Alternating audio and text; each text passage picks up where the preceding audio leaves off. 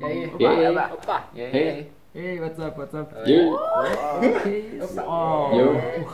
What is this image? Come on. Okay, alright. Today is exactly about this. I'm here to teach you guys today how to use your Sony camera as a webcam without using OBS or any other third-party software. We're gonna install a driver from Sony. I'm gonna teach you how to do some twists in the configuration for you not to have flickering, not to have audio problems depending on your model of your camera. And just one thing, Henry 3. So if you kind of like use the window on the back, it's just useless. You might as well use the webcam. Is it better? Yes, that's much better. So let's begin.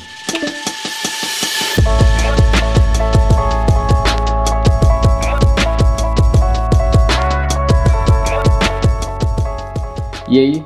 I'm Henry, a Brazilian photographer living in Italy, and in this channel I help you grow your skills in photo, video and tech. And today's tutorial is quite simple, but there's a bunch of small things that you need to pay attention to. And also this is something that changed with time. There are many tutorials out there teaching other ways of doing it that are not necessary anymore. This is the ultimate version of how to do it officially with Sony cameras. So let's go directly to the computer and I'll show you how to do it. Alright, so first things first, you need to download this software. It's directly from Sony website. You can just search on Google Sony webcam and it's gonna be the first one, Imaging Edge webcam, or you can find the link in the description below.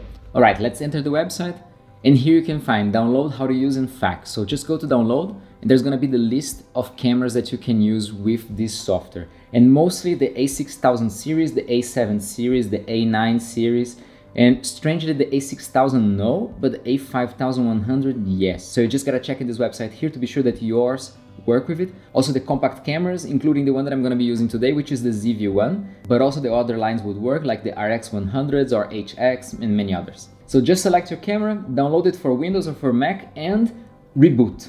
Because actually this software is not something that you're gonna have to run every time that you wanna use it. It's more like a driver.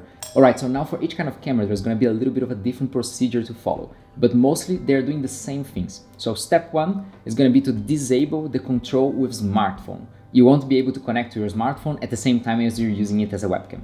Number two, enable the PC remote function. This is actually what's gonna tell the computer that you wanna use the camera as a webcam, as data, not only to charge it. And talking about charging, be sure that you have the charging by USB enabled in the menu of your camera so that you not only are able to pass the data through the computer or the video, but also that you're going to be able to maintain the camera charged during your whole meeting. Number three, be sure that you don't have the remote app running on your computer at the same time, otherwise it's going to compete with one another and you won't be able to use it as a webcam. Number four, this one is a little bit tricky. For some cameras, you're going to have to set it to auto, and then when you open the conferencing app that you're going to use, you have to switch the camera to movie mode. And in other ones, you have to set it to movie mode before doing anything else. So just check to be sure whichever camera you have, which of the two procedures you gotta follow, because this looks something really simple, but at the same time can be what's blocking it from working. Alright, so now it's time to connect the camera to the computer. Alright, camera is on, let's test first with zoom. So new meeting. And the moment you open it, you can already see the Imaging Edge webcam logo appearing on the screen. I'll just join with computer audio, and that's it. You can already see the image from here. But one thing that you have to pay attention to is that the audio will not pass through the cable, to the USB cable to the computer. So you need an external source of audio not connected to the camera. Okay, let's try some other software. And something important to remember is that you cannot open two at the same time. If it's already being used by one of the conferencing softwares, you will not be able to see the camera on another one. Alright, we're inside Skype now, and as you can see, the image is already appearing over there. And this is Google Hangouts, and funny enough, this was not working before the video, and right now is the first time that it actually worked. And I was going to mention it here, but anyway, it should work, and it is.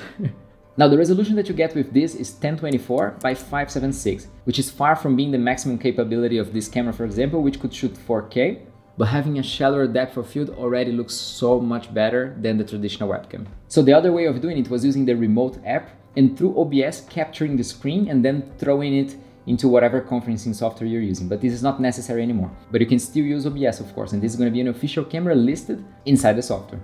So if you want to make it 100% professional and use the top quality of a camera, record it in 4K and everything, then you'd probably want to go for a capture card.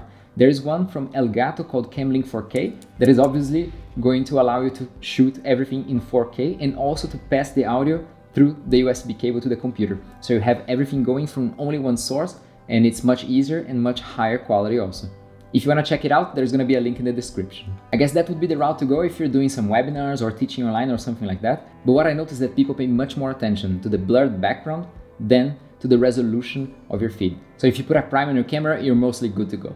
Alright, that's all for today, ladies and gentlemen. Thanks so much for watching. Please subscribe for more quick and easy tutorials with fancy complicated intros like today. Click all those things over there, and I'll see you in the next video. Ciao!